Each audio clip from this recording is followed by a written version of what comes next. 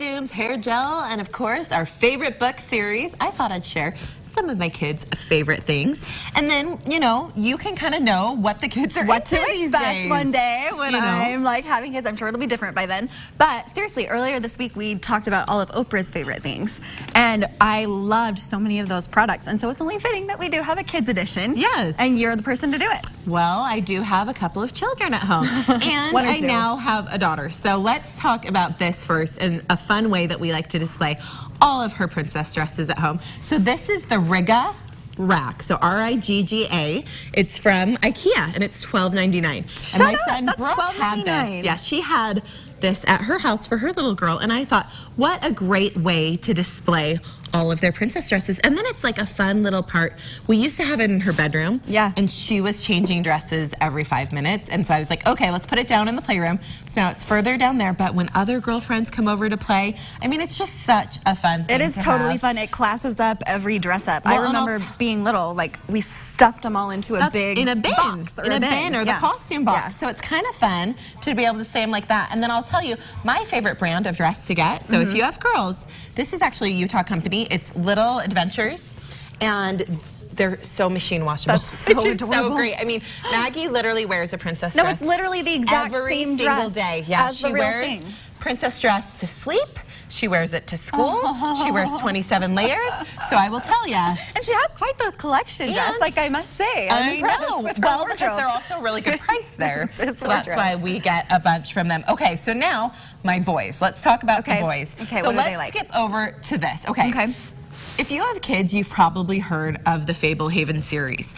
It's taken us a while before I felt like, oh, my kids are probably old enough that I should start reading this with them. What grade every level night. type So of... I would say I always thought it was more for like the 10-year-olds, like the older elementary school. But we read it every night with Wes. So that's what's so interesting, is that you can start reading it to your kids at a younger age. You know, Brody loves taking it and looking through it. He has a book that actually explains what all the characters looks like, and it's kind of the guide to Fablehaven. And this is sort of a whole series that they get into? It's a whole series. This is only 3 of them that I have here right now. And I love Brandon Mill's actually a local author. Oh, really? Which, you know, support local. I love to support local companies. Doing that. Well, and also, I will tell you, we just finished the first one.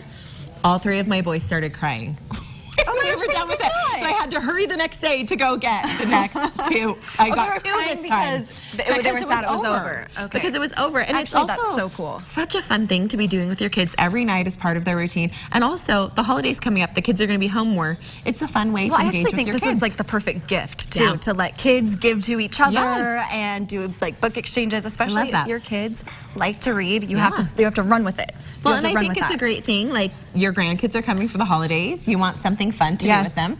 That's something fun to do with them. I've been looking at this the whole time, wondering what in the world do you have? And I actually have to thank my friend Weston at Cookie Cutters, because that's where I go to get my kids' haircut, because they know how to cut kids' hair, but then they also know the right sort of products you need for kids' hair that will work in kids' messy hair when kids are running and not be so sticky and hurt them. It's like a pomade so good. Meets a gel. Well, and that's what I love. It's actually the street cream, so it's a fibrous cream. So it's kind of tacky, is what's like what I like about it. But it's not too goopy. Yeah. So I love it, and I love that it smells good. And how much do you use? I use like as much. A kid probably what's in your hand right now. Yeah, you just get a little pea size and you do it depending on what their hair's like. Too, which is rare for a pomade. I know. I feel like. And it's not like too goopy because they know what to do. Yeah. Okay, I will hop into the last thing. You know, when our producer emailed me saying, "What are some of your kids' favorite things? What are they into?"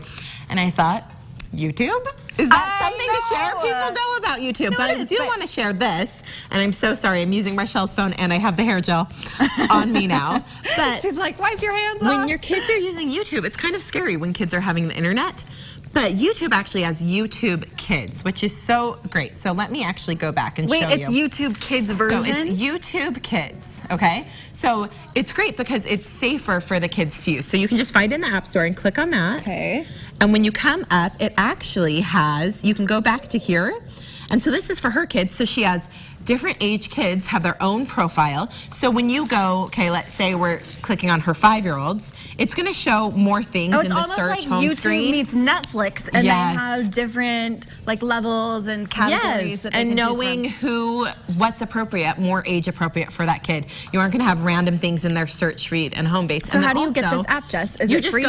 You just go into the App Store. I think it's free. It's free. YouTube's free. YouTube usually is. But what I love about it also is it has more monitors and it has more things that you can keep in place, because you don't know when your kids are on the internet, especially as much as my kids love YouTube, you want it to be as safe as possible. And I'll tell you, the things they've learned on YouTube that are educational and things I've learned from them I are really helpful. Say negative. I was like, I know. It's awesome because it's the kids one. It's the kids one. We'll still I'm so glad you did this. This is like so much fun. Great ideas for Christmas, the holiday season. We're going to post the full list on our website as well, so people can go back and look at it. Thank you. Hey, nice job. No problem. We'll still to come at the end of the show. The secret to staying young. Keep it right here. We're back after this.